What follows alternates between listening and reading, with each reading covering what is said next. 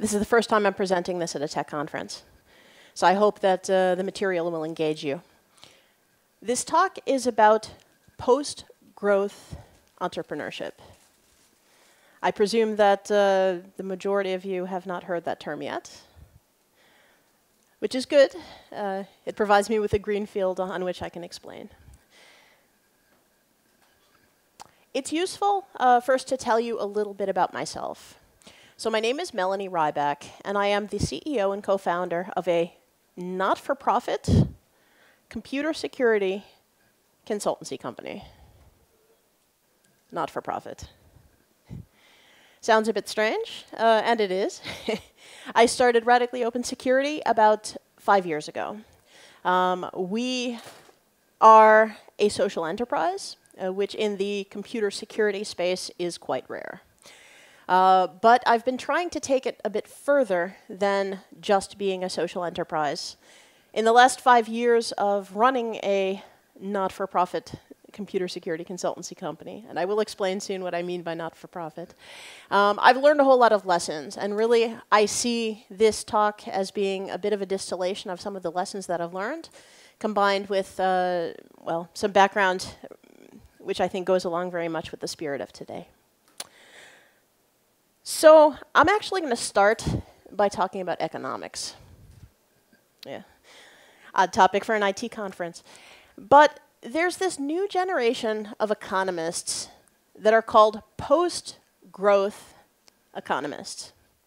And particularly, I ran into one economist that very much spoke to me, and her name is Kate Raworth. She wrote an excellent book called Donut Economics. She talks about growth, specifically. And of course, being a macroeconomist, she looks a lot at growth on a national level with concepts such as gross domestic product, GDP. So she asks questions along the lines of, you know, with GDP, we're used to always seeing it be up and to the right. The moment that the national economy, that the GDP starts flattening out, the country gets into a recession, and then people typically get laid off, they suffer. The question is, why? So her explanation is because there is an extractive element from our economy. The extraction sometimes comes in the form of dividend from stocks, you know, shares of companies. Sometimes the extraction comes from the forms of exits. People selling their company, you know, mergers, acquisitions, IPOs. Of course, you know, as IT people, we play a role in some of this as well, which is precisely why I'm here to give this talk. But what Kate says is, you know, this growth, you know, even if you try to make it durable growth, green growth, sustainable growth, it's still growth. And the problem with growth is it puts a lot of pressure on our ecosystems. So socially, but also environmentally. And there is actually nothing, there are no externalities from an economic system. Actually, everything is just input into that same system. Now, she looks at biology, and she draws a lot of very useful metaphors from biology. So for example, if you take a look at a child, or a tree, or a dog, at the very beginning of their lives, they grow really, really quickly, maybe even exponentially. But at a certain point, that growth starts leveling off, and at a certain point, it reaches its maximum size, and it stops growing, and it starts thriving. If you have, say, a tree, and then the tree wants to continue growing after it reaches its maximum size, the next thing it does is it drops seeds. And those seeds spread, and they become little trees. And then those little trees grow and then reach their flatten out and reach their maximum size, etc. Now, the question that I want to ask is, why is it different with our businesses?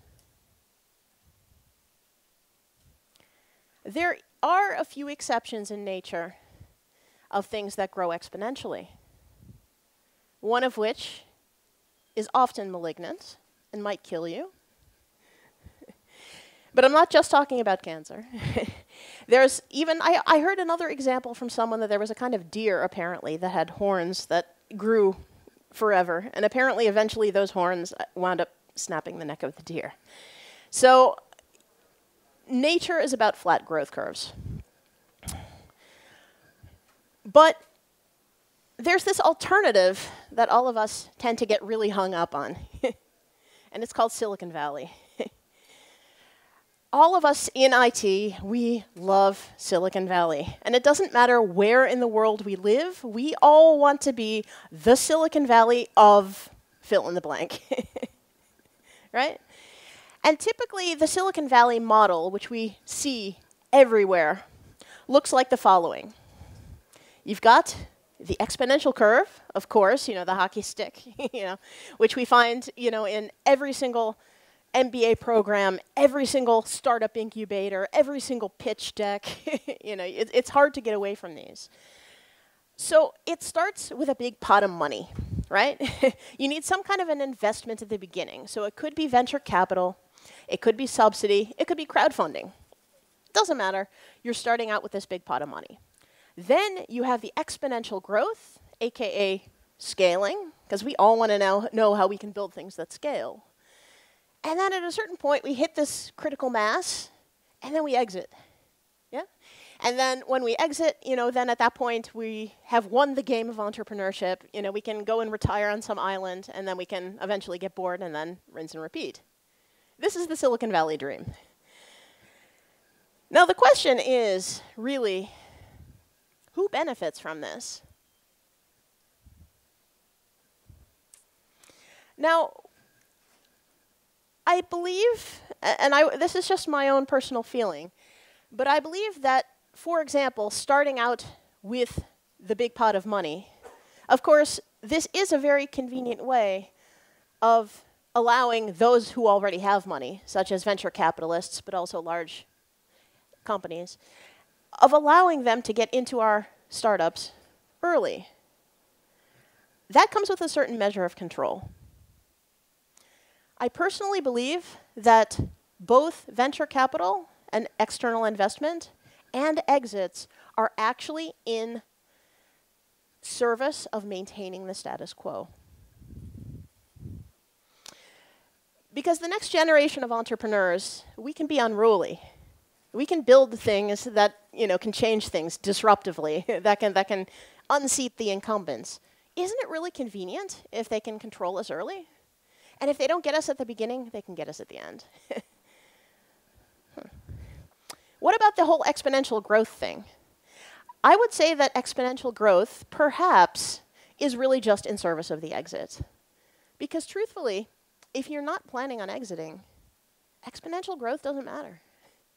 Slow, organic, linear growth, even flat growth, is fine. It'll get you there. But it requires a different way of thinking. Which leads us to our education system. I'm going to come back very quickly to economics. Occupy Wall Street organized a walkout of the Introduction to Economics lecture, EC10, at Harvard University. The students in the front row stood up and they said, "We don't want the ideology that you are teaching in this class." And they walked out. Now my question is, why are there no walkouts from our business schools? Because our business education shares exactly the same problem.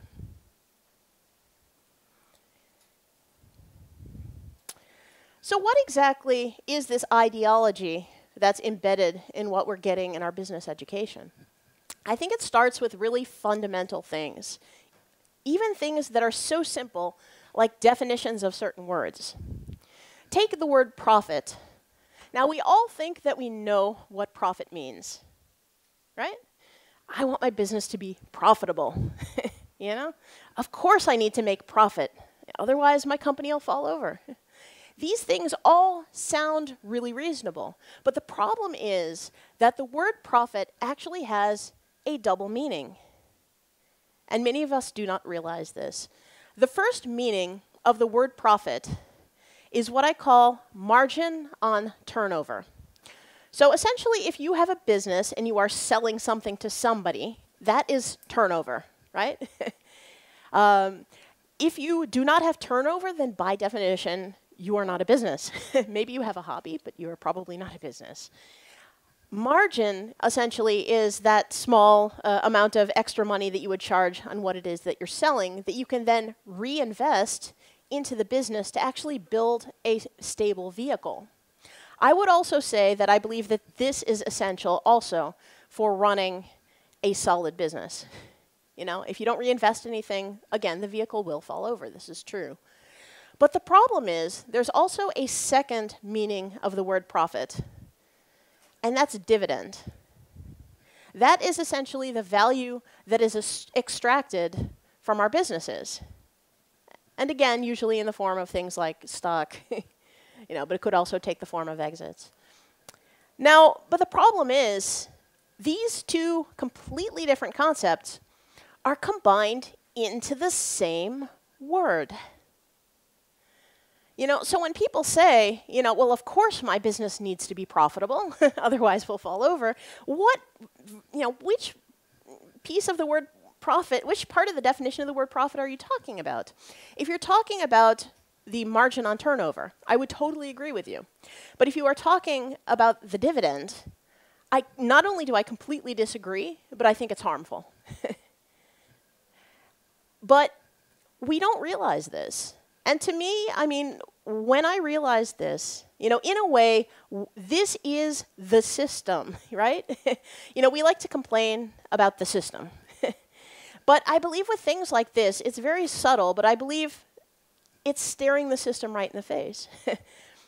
In that same word, we cannot even separate out that extractive element that's causing so many problems from the actual margin on turnover we need to keep the business running. For me, when I realized this, I felt like I took a step back and saw the matrix for the first time. You know? And then you're left with the question of, you know, can you go back to business as usual? You know? Do you take the red pill or do you take the blue pill? But there's more. There's a lot of other business concepts that also have some inherent problems. Another business concept that we all think we very well understand are things like network effects and economies of scale. So, you know, we can take, for example, social media, you know, Facebook, and for example, Facebook clones. You know, and there's a common perception that the only way to overcome network effects and or to gain economy of scale is essentially by starting with that big pot of money, having exponential growth, and then hoping that you reach that critical mass that you can then benefit from the network effects and benefit from the economies of scale before your runway runs out. You know, we commonly think this is the way to do it. And there are so many platforms, you know, including, you know, if you think you want to dethrone Facebook, you know, we're all going to try it that way. And if you look at in the past, other kinds of Facebook clones, Facebook competitors, whether we're talking Diaspora or Mastodon now. I mean, it's always the same thing. It starts with subsidy, or it starts with crowdfunding, or maybe it starts with external investment. It makes this really big run for it, you know. But then at the end, it doesn't quite make it, you know. And it doesn't have that, you know, the network effects, and then eventually just the whole thing falls over. But I think that's actually really logical. I think this style of thinking is actually part of the reason why 80% of startups fail. Because it turns out that it's actually really difficult to grow a business this way. I would like to liken it to, for example, throwing a dart at a dartboard.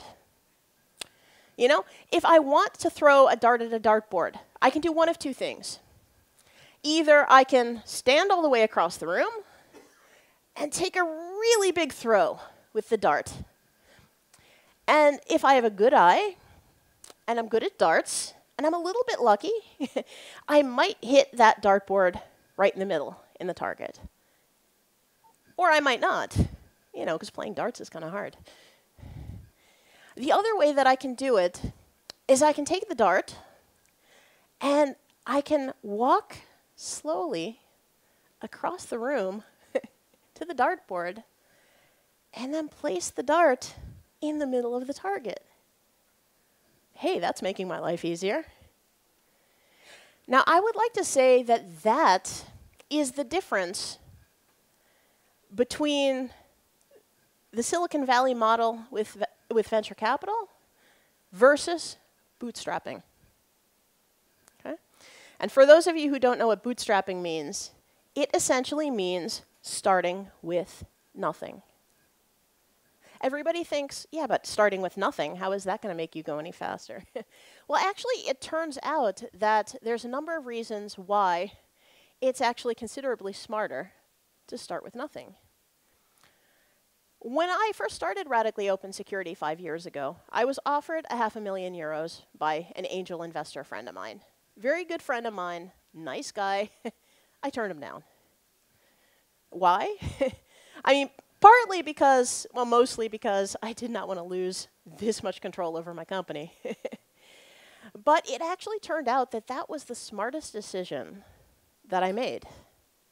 Because when I turned him down, and I didn't have that big pot of money, it meant that I had to bootstrap my company out of my savings account. You know, and granted, I'm an IT person, and I've worked at Citrix and ING Bank and a few places, so I had some money saved up, but I'm not rich, so, you know, it only gets you so far.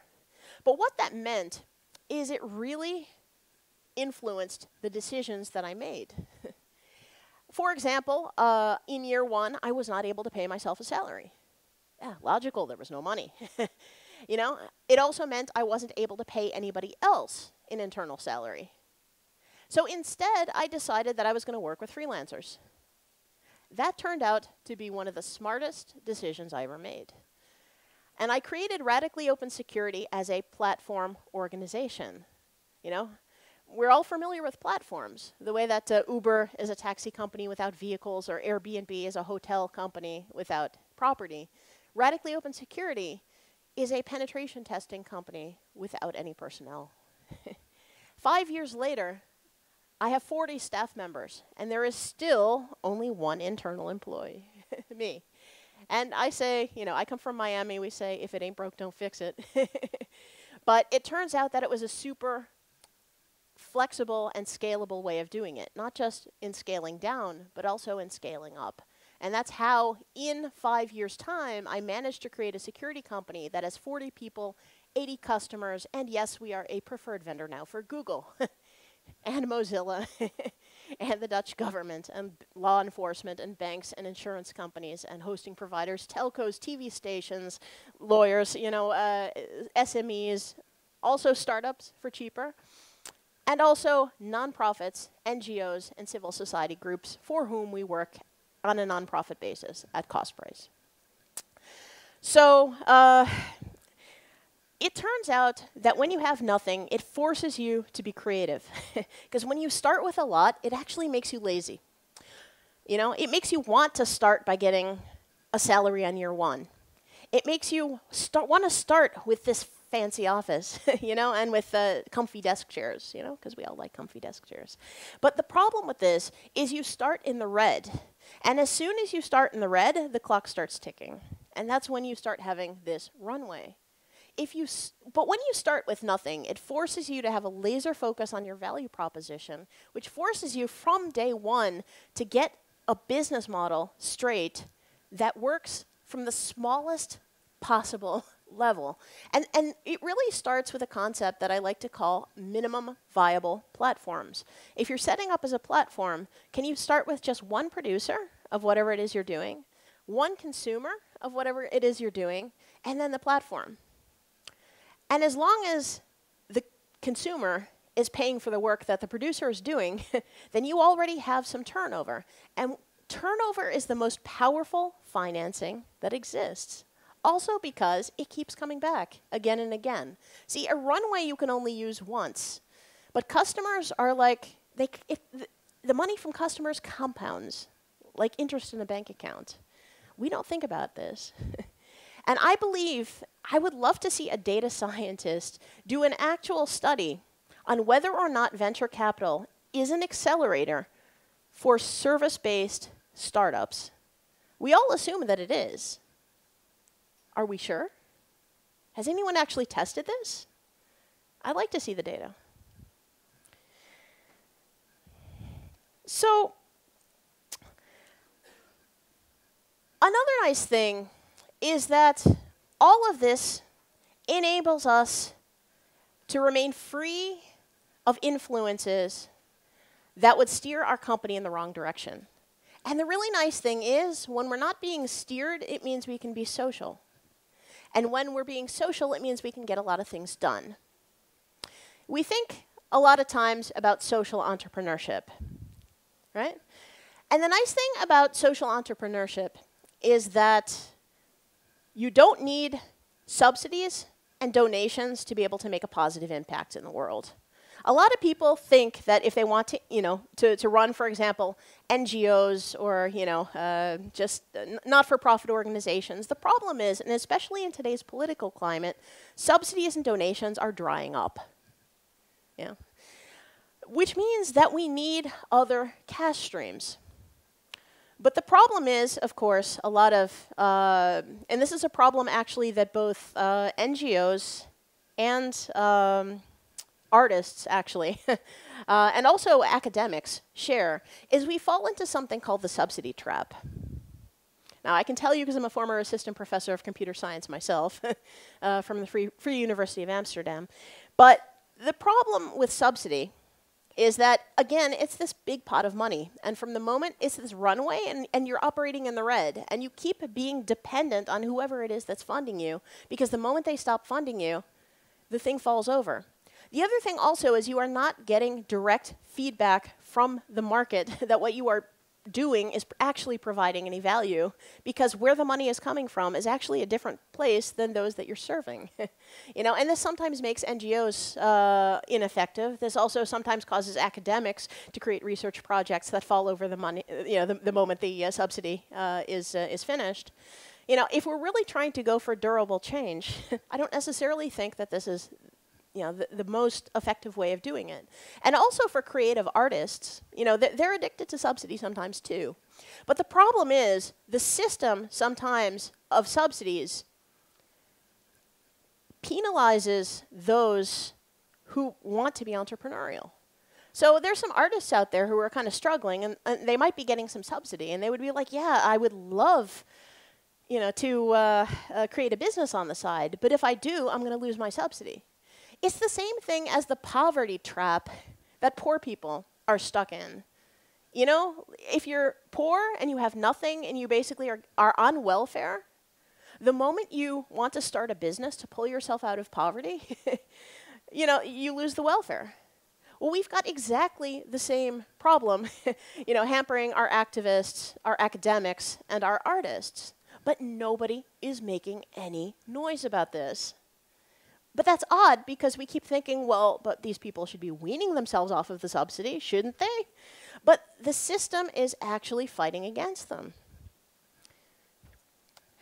But, there's small pots of money, which are things like subsidies and donations. But there's much, much, much bigger pots of money we can use for social good in procurement.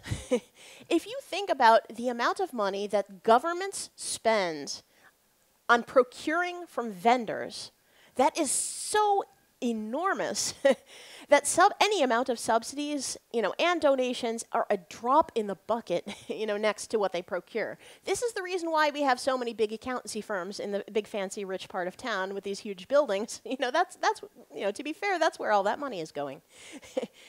But what if actually this money went to social things instead? That would be powerful. In fact, that would be disruptive. So how do we make this happen? I think it requires some attention on a few topics, one of which is social procurement. We don't need subsidies. And again, it's that big pot of money that actually doesn't help us make smart decisions. Why not instead, build social enterprises in that space and promote social procurement policies so that companies and governments want to procure from us. You know? This is something actually that these are changes that can be made within a company that cost nothing. I mean, it might go against the culture in some more conservative places, but it actually costs nothing to put a more social procurement policy in place. Why aren't we all doing this? Another thing we need to think about is the topic of social compliance. We're all familiar, of course, with compliance, and that drives a whole lot of procurement budgets as well. But the problem with compliance is that it's very fear-driven. You know, it's a whole lot of checkbox ticking, and trust me, I work in security, I know. And you know, a lot of trying to meet minimum standards because people are afraid of getting fined.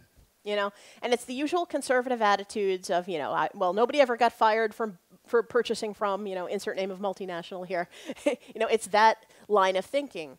But what if we started creating a dialogue about how we can look at compliance both in terms of the regulations themselves, but maybe even more importantly, in terms of how we are interpreting those regulations? It turns out it's actually a cultural thing that we need to change. You know, I mean, we probably can't change the regulations quickly, but we can attempt to change that culture of fear and to put something more social in its place instead. Why aren't we doing this? Maybe we can. Which brings us again to the topic of social enterprise.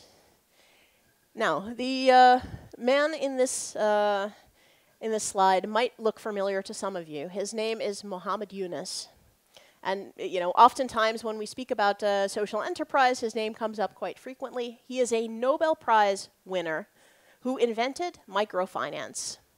And he created this organization called the Grameen Bank. So Muhammad Yunus, he is from Bangladesh, and essentially he gives these microloans to women starting in Bangladesh, but now, of course, it's globally spread. He typically gives it to women because men apparently drink the money. But he also wrote one of the first books on what you could call social entrepreneurship. He calls it social business, and he wrote this book called Building Social Business. Now, he defines social business as follows: no dividend business for solving human problems. No dividend business for solving human problems. So Silicon Valley loves Muhammad Yunus, and they jumped on his ideas, and they said, solving human problems, yes. No dividend? We didn't hear that. That doesn't work for us. You know, this part we're just sort of going to sweep underneath the rug. And this is the reason why a social entrepreneurship ecosystem sprung up, in which we have concepts such as impact investors and selling your B corporation to Unilever. And then at a certain point, people start looking at social enterprises and saying, well, actually, I don't understand. What is the difference between a social enterprise and a normal company that's just a little less evil?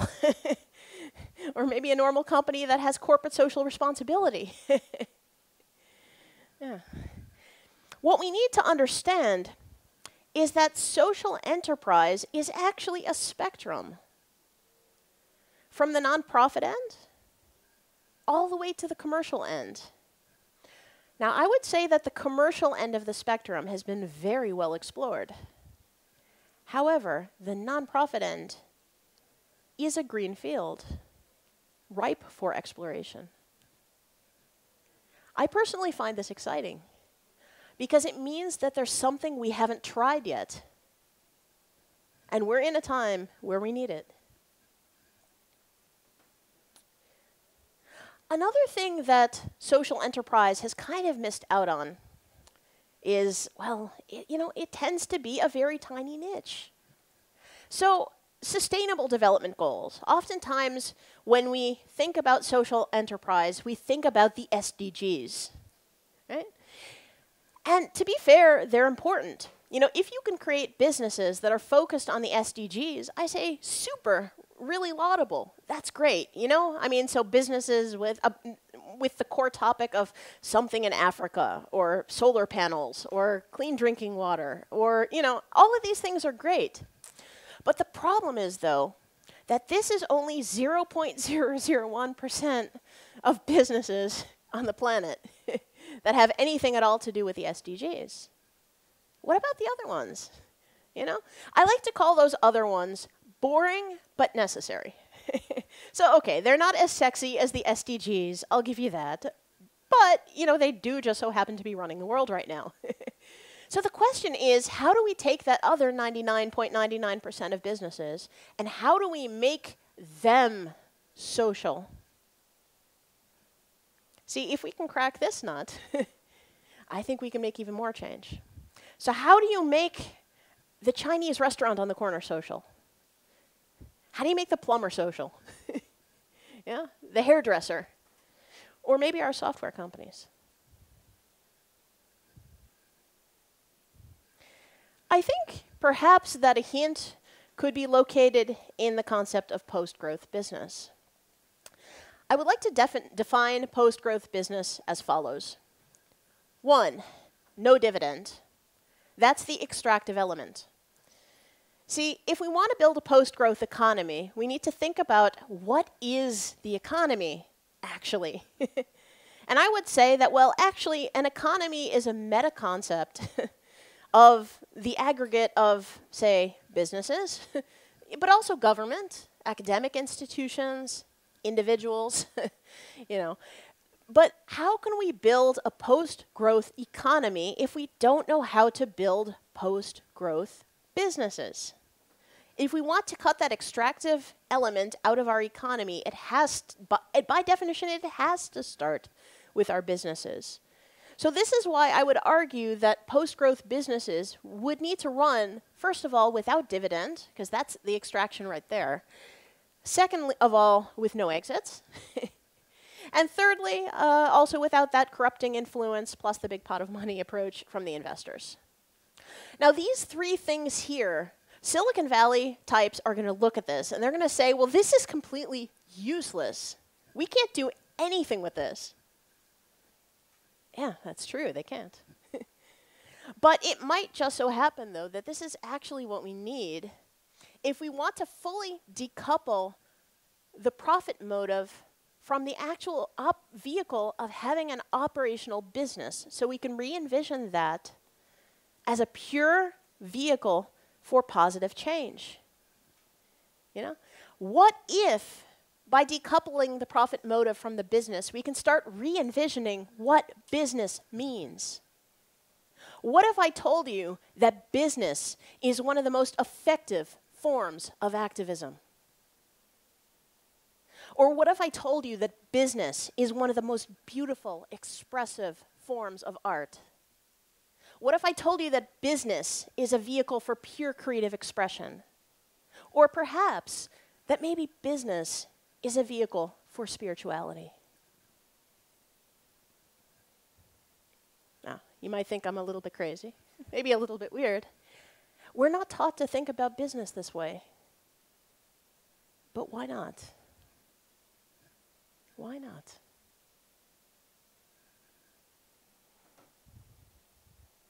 So what can we do with this? Well, it turns out we could do a whole lot. You could create post-growth versions of almost everything. So post-growth software company? Great. We can do that. Post-growth carbon offsetting. That's an interesting one. A lot of people think, yeah, but aren't these businesses are weird, and the industry, customers are used to commercial organizations. How are they going to trust you? How are they going to trust your motives? How are they going to take you seriously? I got this question a lot when I first started Radically Open Security 5 years ago. I told people I was going to start a not-for-profit computer security consultancy company, and everybody said, what? You're on crack.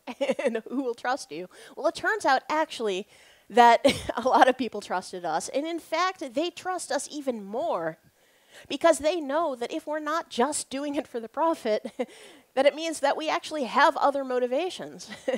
And those other motivations include optimally serving our customers, optimally serving our staff, and optimally serving society. Yeah, and who isn't going to want to get on board with that? You know, it's like putting a fair trade alternative on the market, but then not for consumers, but business to business. You know? Because, of course, consumers, sometimes with fair trade, they have trouble, you know, purchasing things, you know, if it's slightly more expensive. Well, you know, for B2B, first of all, governments and businesses can afford a whole lot, I can tell you. And as long as you're roughly conform with the market, then they actually have no reason not to use you. You know? And it's actually easier to spread your business this way than you would think. It's pure crossing the chasm style of thinking. You just start with the ethical niche, with the early adopters who actually care about making a difference in the world, you know. And it turns out, actually, that those people will fight to get you in the door. And not only that, but it's actually also really good for recruiting. You know, it turns out, actually, that ethics has market value. Who knew? And ethics also has recruiting value. You know, I run a security company. I can tell you, hackers are super, super ethical. And most of them are really idealistic because the hacker community is very much related to the open source community. You know, and as you guys know, the open source community also is incredibly idealistic, which means that it helps you to attract a lot of the best staff members. So the funny thing is, the early adopters will want to use you, you know, because of your ideals. But it turns out you're going to attract such really, really good staff that, you know, by that time, after you've served a number of early adopters, I mean, the quality you're going to be providing from these idealistic people is going to be so high that that's going to make your reputation on the market. And then everybody else is going to start following. See, this isn't just theory. I'm living this. I've built this. I've been doing this for the last 5 years. So, but the nice thing about being able to create all of these different kinds of post-growth companies is that what we're actually doing is we are redirecting cash streams. And this is where it starts to become really fundamentally scary to those in power. Because let's say I want to create a post-growth accountancy firm, right? I could do that. And, you know, that works in exactly the same area as, say, I don't know, the Big Four. Well, we know how much money is going through that ecosystem, right? What if I could create a post-growth accountancy firm, and then essentially I could redirect the cash using the same staff, having them do the same things, and then essentially using the profit, basically the dividend from that, and rather than using it to build expensive buildings, we can then use it to fund, say, a universal basic income in, for example, a country like the Netherlands. Anyhow, I'm going to round my story off because I'm reaching the end of the time that I have.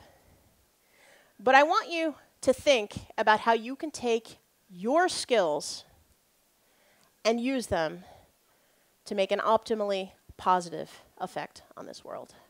Thank you.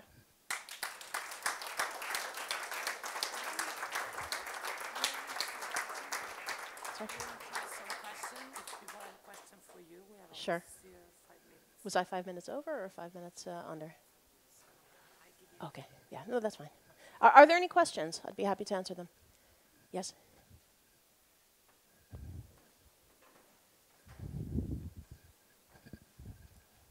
I really love this stuff. Yes. First Thank of you. all. Second, I mean, you say that no investors, no exits, and so on and so forth. So, if I think of, for example, a startup and hardware startup that needs, for example, to buy a lot of stuff at the beginning in order to build a product. Yes. And you said no money, no investors. How can you solve that problem? Because So, I mean, for consultancy company, where actually you can start very small, and you can start offering and making slowly money. Okay, it can work somehow, but then for other kind of startups or cases, how can you manage that? so it's actually quite simple. You can use services to bootstrap products. That's exactly what Radically Open Security has done. So you start by selling consultancy or selling some service that doesn't require a whole lot of investment. And as you perform that service over and over, then essentially that is going to give you turnover that you can then reinvest in things like process or in things like IT infrastructure or tooling. And before you know it, you take a step back and then you realize that, holy crap, I just developed a whole bunch of intellectual property. I mean, of course, for me personally, what I then do is I go and open source that. In fact, I make it an OWASP project, because that's what my company has done. But the fact is, you can use services to bootstrap products. Another thing that I would have liked to have explained, but I ran out of time, is that what you can do is you can actually crowdsource ethical supply chains from the bottom up. I didn't have enough time to really address products, but let's say, for example, that you have a company like Fairphone, okay? Sorry? Fairphone. So basically, some phones, a lot of electronics has some metals and minerals in there that come from conflict areas in Africa, for example, and they try to make electronics without these particular conflict minerals and metals. So Fairphone is a wonderful, wonderful, wonderful Dutch company that attempted to do this with a cell phone.